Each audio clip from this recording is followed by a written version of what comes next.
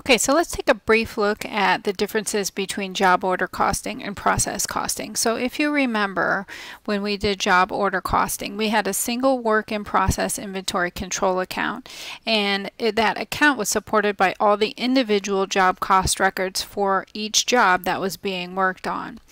So direct materials, direct labor, and manufacturing overhead were assigned to individual jobs, which all were collected into one work-in-process inventory account.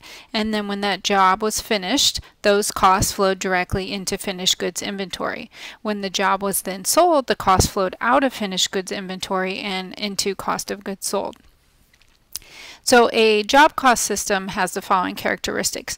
The work in process inventory control account is supported by individual job cost records for each job. And then the direct materials, direct labor, and manufacturing overhead are then assigned to the individual jobs. And then when the job is finished, those costs flow directly into finished goods inventory. When the job is sold, then the cost of goods sold flows out of finished goods inventory and into cost of goods sold. Now, process costing, if you recall, is typically when we have a homogeneous type product. So perhaps we're making toilet paper. We'll have one process to make all thousands and thousands and thousands of rolls of toilet paper, or we're making Pepsi Cola. We'll have one process that makes a lot of Pepsi. So we're not making a lot of unique individual type items. We're making fairly few homogeneous type products. So process costing systems typically have the following characteristics. They go through a series of manufacturing processes. The cost per process is accumulated and moved from one process to the another process. So we will have multiple work in process accounts, one for each step in the process. Now the cost per process then is accumulated and moved from one process to the other. Once the final production process is complete, the finished products are then transferred to the packaging process.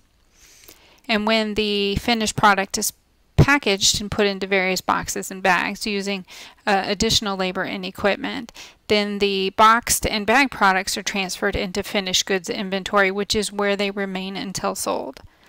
So in process costing, costs are transferred into finished goods inventory only from the work in process inventory of the last manufacturing process, which will probably be something like packaging.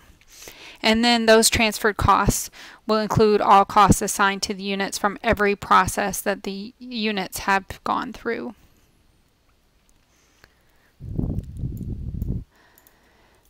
Now, with process costing, managers use the cost of each product to help control costs. For example, they can compare the actual cost of producing to the budget or plan. So if costs are running too high, they can always look for ways to reduce costs in that particular process. Managers also consider the total cost of making the product when setting prices. So the price has to be high enough to cover the cost and also to return a profit for that particular product. So the total cost to produce a product is the sum of the cost for each of the processes.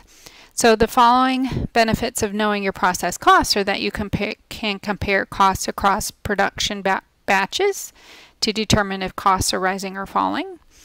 Comparing budgeted against actual costs to see if plans are met, and this is something we will do later in the semester. Comparing cost of production against pricing decisions, something else we will also look at, and creating a cost basis for ending inventories on the balance sheet and cost of goods sold in the income statement. So you can see in this particular example the different types of processes that jelly beans will go through. So the first process is to make the centers, and then the second process would be to make the shells, and finally the third process, just overly simplified, would be packaging. So there's three basic processes involved with making jelly beans or jelly bellies, and then you can see here the costs associated with each step in the process. So again, just to reiterate, when we use job order costing to determine the cost of producing unique goods in relatively small batches, and this can also apply to service companies as well, like law firms and hospitals, they can use job order costing as well to determine the cost of servicing individual clients. So in job costing, you've got your direct materials, direct labor, and manufacturing overhead, which are all costs posted into individual job records. And then the total cost of all the job records are added together. That represent your work in process inventory, which is what you see here. And then they remain there until those units are completed, at which time it moves into finished goods inventory and then ultimately into cost of goods sold. Under process costing, instead of tracking costs by individual jobs, we're tracking the cost by processes. So in order to accomplish this, the process steps have to be identifiable. So there's going to be separate work in process accounts for each process along the way. Here's our Jelly Belly example, the 3 processes. So we will have individual work in process accounts for each and every step along the way. Then as each process is completed, for example, we complete the centers, we take those costs and we move them into the shells. And then we add additional costs to that, and then we move it into inventory. So we can do this by accumulating the cost of each process and then assigning those into the units that pass through that process. So in process costing, the manufacturing costs are assigned to the product must always follow the physical movement of the product.